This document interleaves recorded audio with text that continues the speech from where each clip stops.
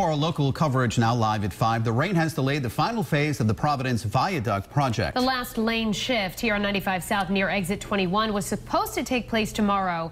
Instead, it will happen on Thursday. Meanwhile, another major traffic pattern change is set to take place as part of a DOT project in Warwick. Eyewitness News reporter Madeline Wright is live in the newsroom with what you need to know about both projects. Shannon, Mike, the DOT is moving all traffic on 95 South in Providence from the old bridge to the new bridge, one lane at a time.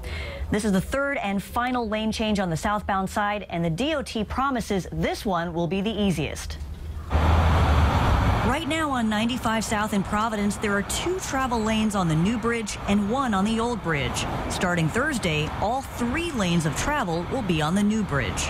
I can't wait, and hopefully this stops, the mess is over, and you know, it will actually work. Hopefully it works for us. The change was supposed to happen Wednesday, but the DOT pushed it back to Thursday. Because of the rain, we're delaying it a day so that they could do the paint striping on the roadway surface properly. The first lane change last month led to backups and accidents. Southbound drivers were confused whether they should stay on the old bridge or get on the new one. But the DOT says this lane change will be easier than the other 2 because there won't be a fork in the road anymore. There will be no choices that they will have to make to either go left or right. The DOT is also making changes on another big project, the one at the Apponaug Circulator in Warwick.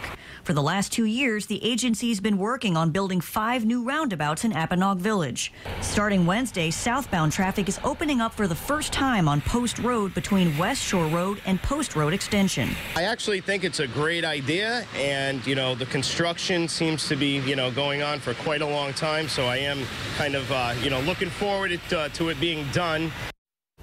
The DOT is building these roundabouts in part to reduce accidents, but some people I talked to in Warwick aren't convinced that these changes will make the roads any safer. More on their concerns coming up new at 6.